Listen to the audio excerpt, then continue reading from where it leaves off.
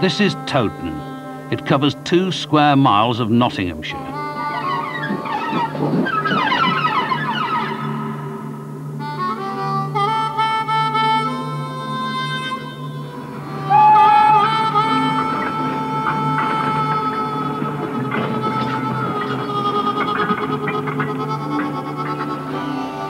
The occasional train rumbles through, but it's a faint echo of the 50s, when Towton was the busiest railway marshalling yard in the world. Back then, the English Midlands were the centre of the nationalised network of British railways, and everything from coal to bananas passed through here.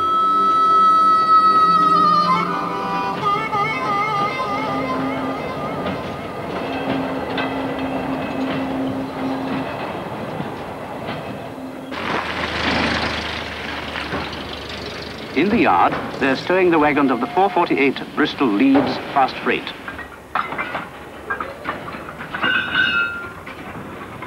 "15 sealed wagons in this train, all carrying vulnerable traffic like cigarettes, tobacco, wines, spirits, chocolates. And nylons, Mrs. Smith, would be in these as well, if any were being sent." In the 50s, Britons forgot wartime rationing by going on a spending spree, and 55% of this consumer boom was delivered by rail.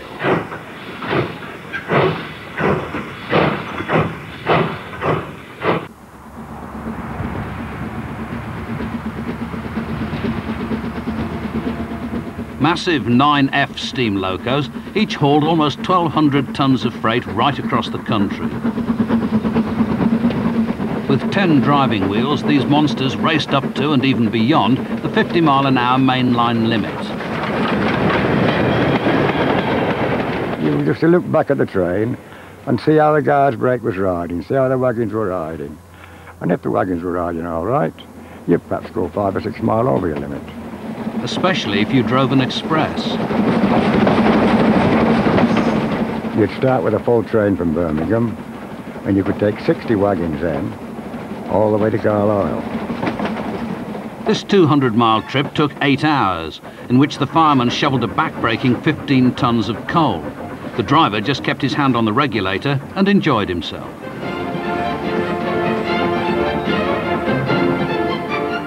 Seeing the seasons change and seeing the scenery change as you went through different counties.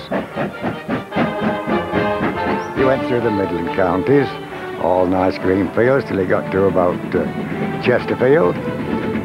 Then it was all pitheads and forges and foundries all the way to Leeds.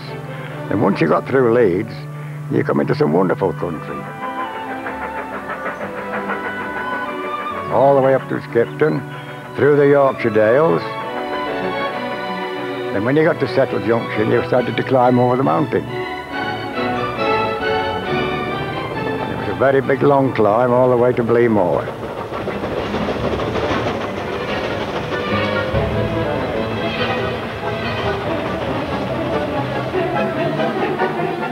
Trains with the cauliflowers, peas, cabbage, they weren't very heavy. But the plum trains, they were very, very heavy.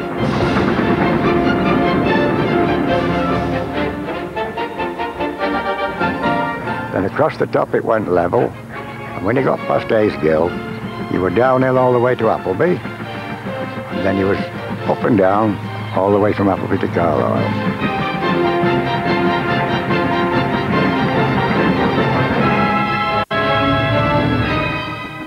While Tom Wootton crossed the country, many railwaymen never left the Midlands. They worked the dense network of short lines that carried BR right inside factories, breweries, and even holes in the ground.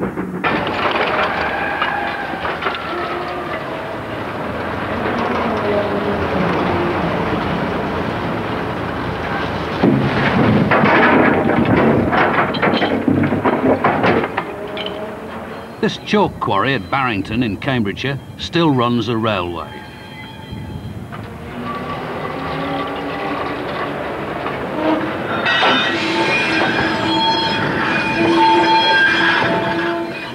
The Ruston diesels were built in 1963, when they were already the last of the type.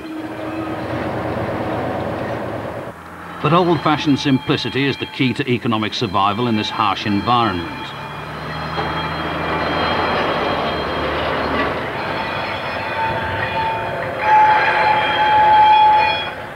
The wagons aren't much more than buckets on wheels.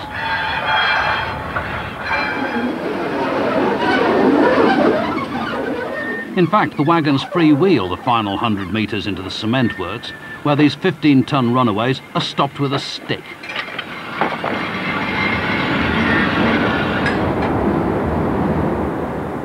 In the 50s, there was simple technology throughout the rail freight network. Coal still ruled, and most of the 200 million tonnes of coal mined each year was delivered by rail, hauled by steam locos.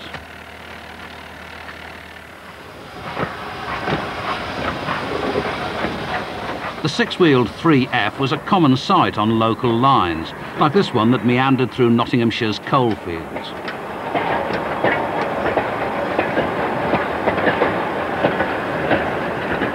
Although mainly used for shunting, a 3F could haul an entire freight train as long as it had a guard. The guard was in charge of the train. The reason that he was in charge of the train was in case there was a derailment or an accident, the guard had to protect the train. The guard was there because the driver needed all his concentration just to control the train. With a passenger train, you've got a continuous brake, but with these, you'd only got the brake on the engine. And these trains had loose couplings, so going downhill, the rear wagons would bump into those in front. Then going uphill, they'd all snatch apart and could even break away. There's areas where you could have a train of 62 wagons on 3 different gradients, so it was very, very skillful. Once again, the job was made easier by the guard, who controlled a handbrake in his van at the rear. When he was going down the down gradient, it was up to the guard to apply his brake so as to keep the wagons taut. So when he got to the end of the basin and started rising again, it stopped all this snatching, and then the train didn't break in two. And that's why the guard had to learn the road. He got to know when he was on a falling gradient, he'd got to know when he was on the level. When you was on the level, you didn't use your brake unless you was being stopped at a signal, then you needed assistance. But other than that, you left it to the driver.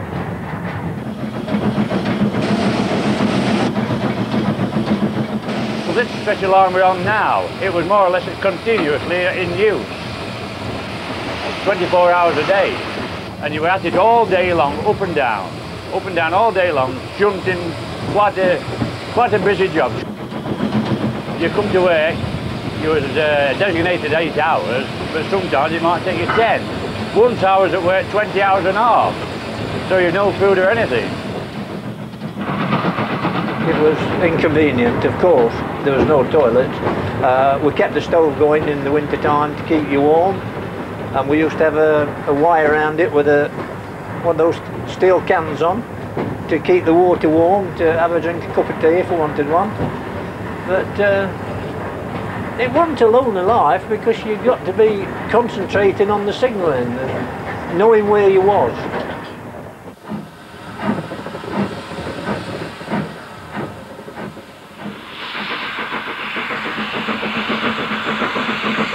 You got coal coming from the South Yorkshire coalfield as well as the local coalfield, so it was very busy.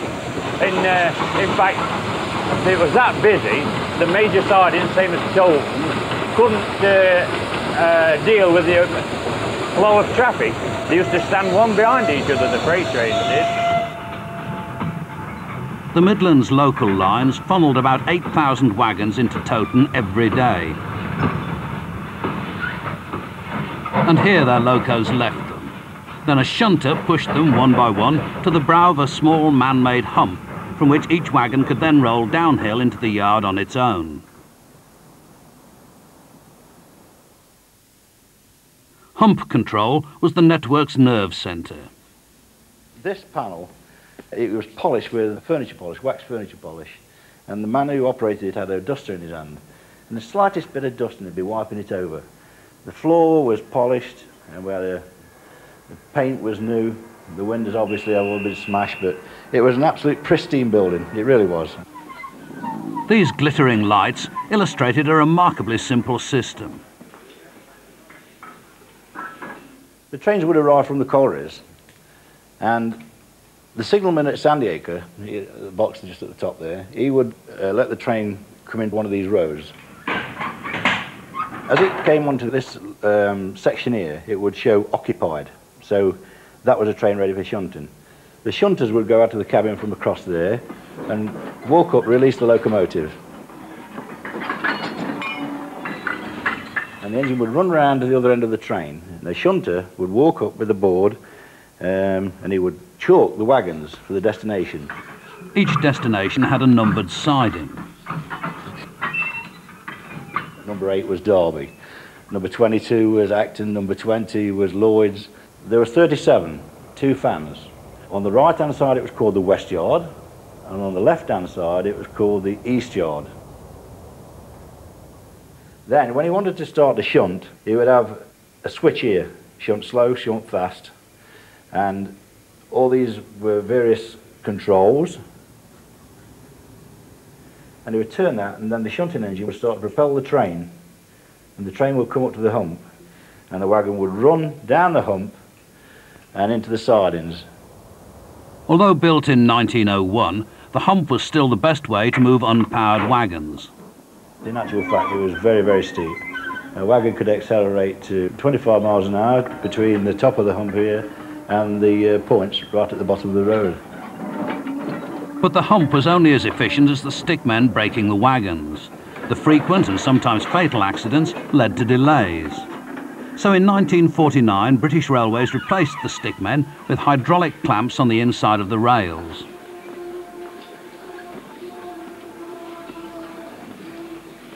Controlled from the top of a trackside tower, these clamps slowed the wagons by squeezing the wheels that passed through them. Well, the skill was manipulating the brakes.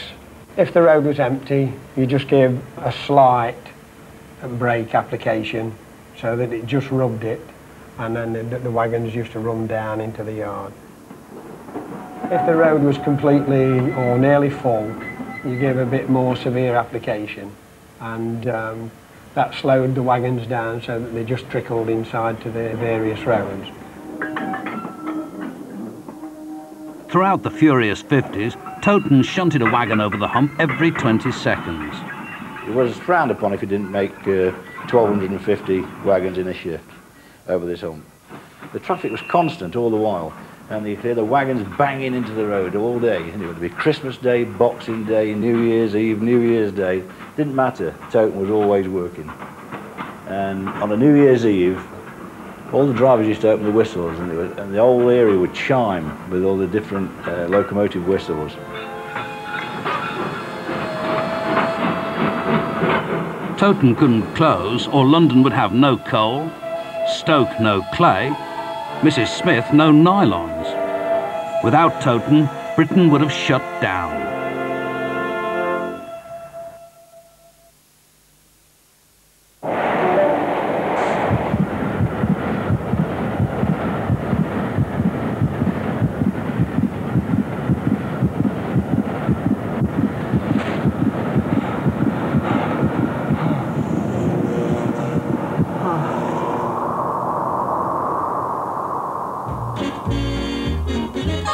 There may be trouble ahead, but while there's moonlight and music and love and romance, let's face the music and dance.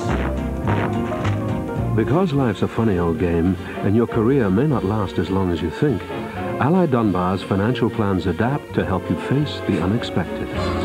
Let's face the music and dance. Are you all right? You look like death. You should have seen the other bloke. Ally Dunbar, for the life you don't yet know. I've got the money. Vienna, tomorrow.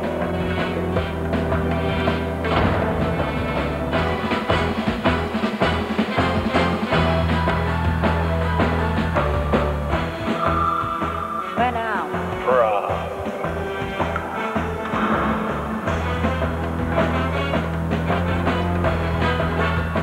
The Mitsubishi Charisma doesn't need an implausible plot shot by an overpaid director. The Mitsubishi Charisma. Some cars have it, some don't. Excuse me?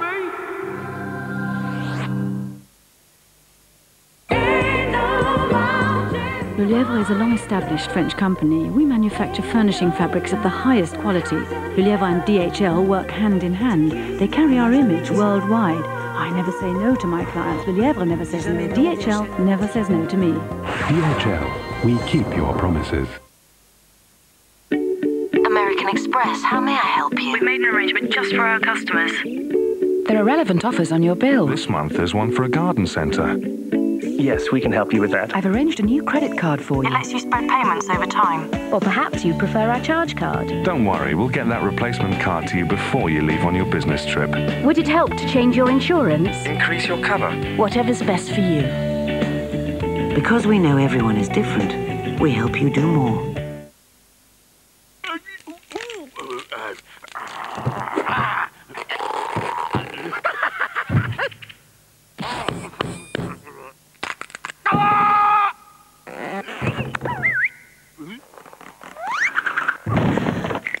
Where is everybody?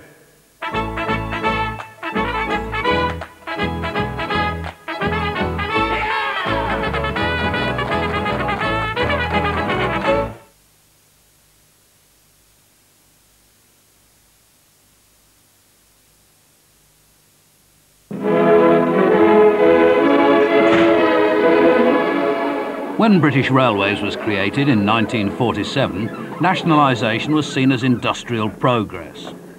Yes, goods wagons, Mrs. Smith. Just a few of the 1,124,812 owned by British Railways, which, if they were all laid end to end, would stretch from Weymouth to Wadi Halfa.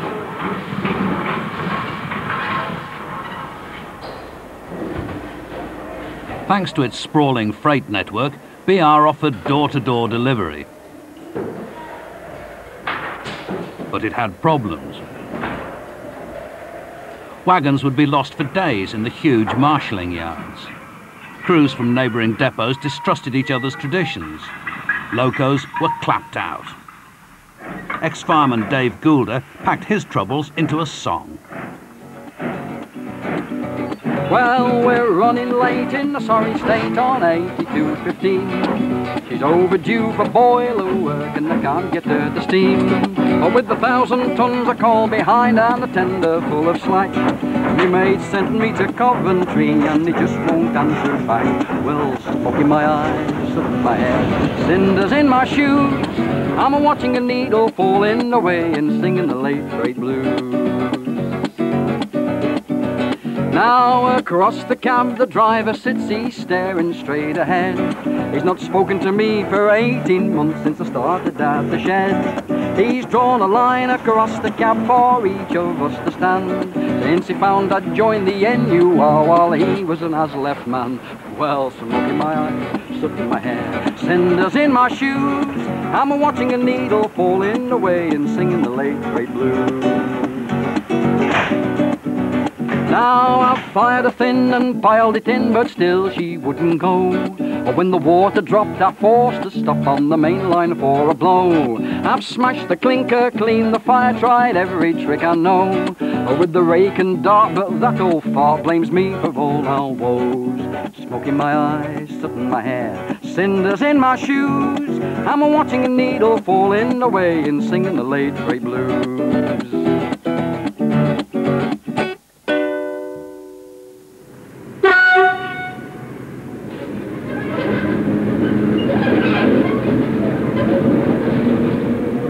Out of the confusion of late freight came an inspiration.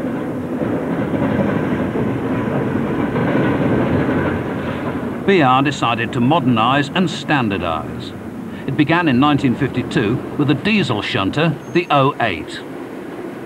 These engines would leave a depot at 6 AM Monday morning, go to faraway sidings, and they'd be there till Saturday or Sunday of the following week. I mean, a steam engine used to have to go at least every 8 hours for the fire to be cleaned, recoaled, watered, where these that you could stay out a week without any maintenance at all. When you wanted to mash your tea, as you see in the corner there's a cooker, and also you could cook your bacon and egg in the morning there, or hot meat pies, anything like that. The 08 looked like an electric cooker because this diesel engine didn't turn any wheels. It was a generator for the individual electric motors which turned each axle, creating enormous traction. The speed of this locomotive is 15 miles an hour, but this engine was capable of moving 1,000 ton. So you see, plenty of power here. There were plenty of brakes too. The 08 had to be compatible with every wagon owned by BR. And this engine has got all the 3 braking systems on it. And if you include the handbrake, then that's the 4th type of brakes that's required on British Rail even today. This is one of the 2 air brakes, and this is one of the 2 mechanical brakes.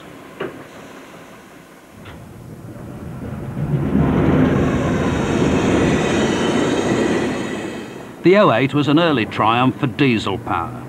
Over 1,000 were made, and many are still in use today. But when designing standard mainline locos, BR returned to the technology it knew best. Introduced in 1954, the 9F was a development of a 1930s loco. Typically the crews loved them, but then Tom Wootton has never even driven a car. Yeah. Well, we're going now, Tom. How long is it since you've had a go? 30 years. 30 years. Well, are you going to have a go now, then? Yeah, go on then. Come on, then. 10 mile an hour. 10 mile an hour until we get up to the bridge. Right.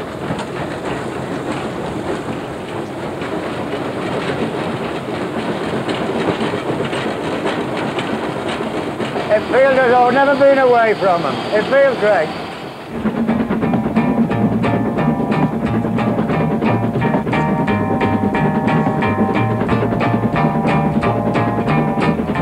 Tom was a top-link driver, a king of the road. His loco was the peak of British steam train engineering, and it looked as though it had been scaled at just the right time. With industrial output still soaring, BR's 251 9Fs gave capacity a welcome boost.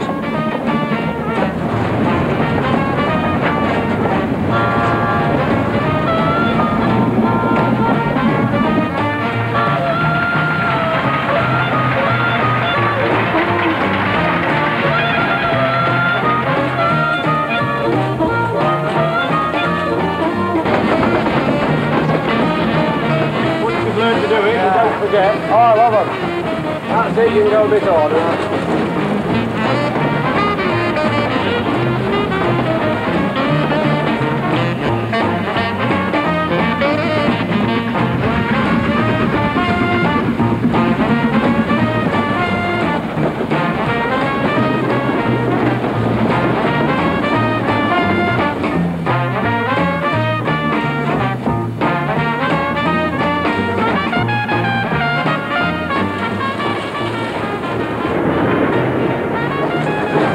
Some people at the bridge, so you can give them a whistle if you want to.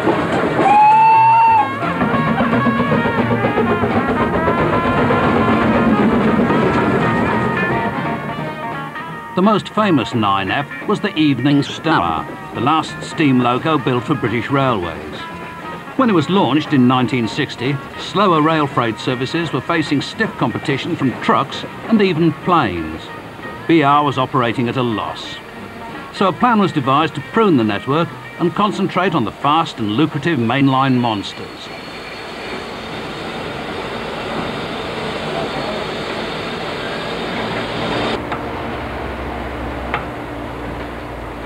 Between 1961 and 1963, over 1,000 miles of railway lines were dug up. Often the closed services had been the local links that made BR's door-to-door delivery possible. But the head of BR, Dr. Beeching, was a determined man.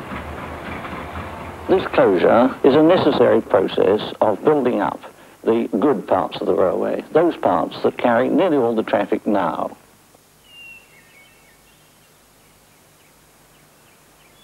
Beeching's plan was brave and ruthless.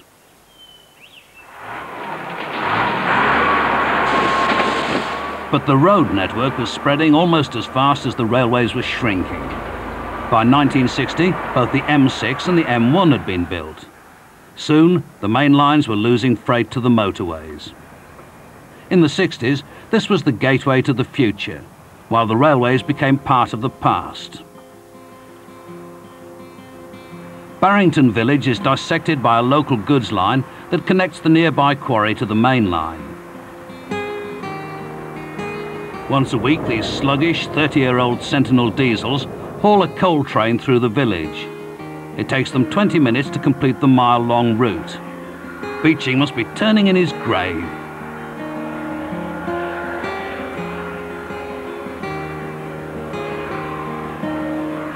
But this underused local link makes door-to-door delivery by rail possible. And that is what makes it economic to send the coal down the main line. And the locals like the way the coal is kept off the roads. Well, almost.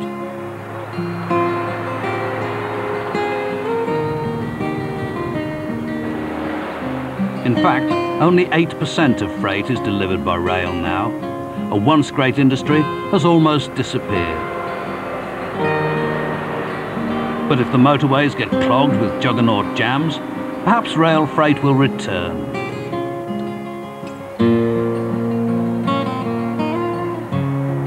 Well, that was the last in the series, but Classic Trains the book is out now in the shops, priced at £17.99.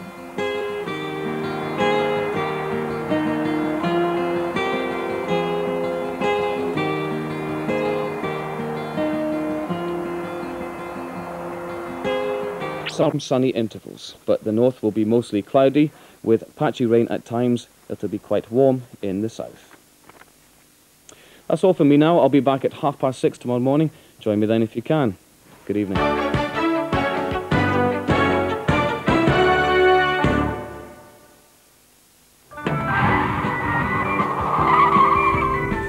Excellent.